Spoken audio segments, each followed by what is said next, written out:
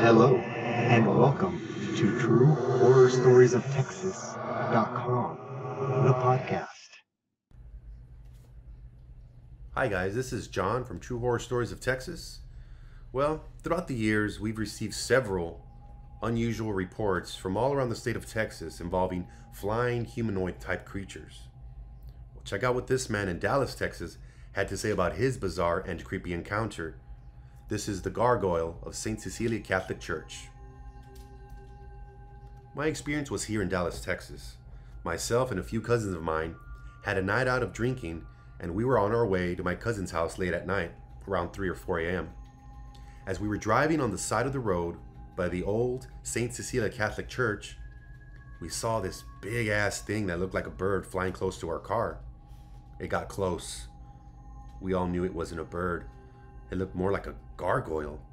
Its black wings covered its whole body like it was hiding his face, while our lights beamed on his whole body.